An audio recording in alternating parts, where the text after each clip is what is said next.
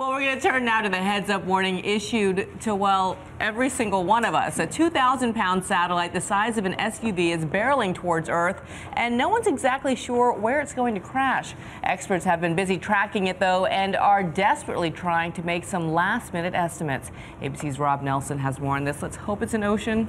Yeah, fingers crossed, right? Good morning, everyone. Yes, the bad news is that this satellite is indeed hurtling toward the planet, but the good news is that it should not pose much of a threat to us Earthlings. Still, scientists are keeping a close eye on the sky as predictions continue about where exactly this huge satellite will land.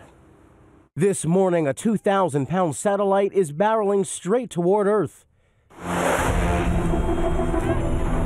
In the movie Gravity, Russia blew one of its satellites to bits instead of it simply falling back to Earth, setting off a catastrophic chain of events. In real life, this SUV-sized 4-year-old satellite on a mission to measure gravity is expected to land quietly today or tomorrow.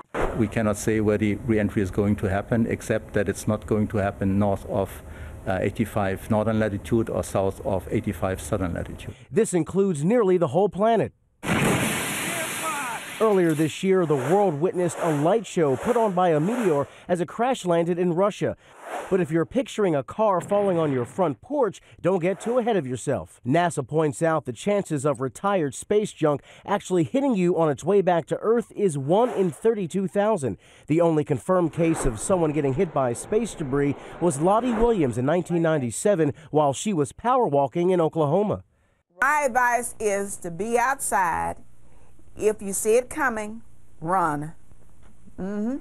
If you are still afraid, not to worry. About 15,000 tons have returned from space. Most of this burns up when it re-enters in the atmosphere. Oh, Lottie in Oklahoma keeping it real this morning.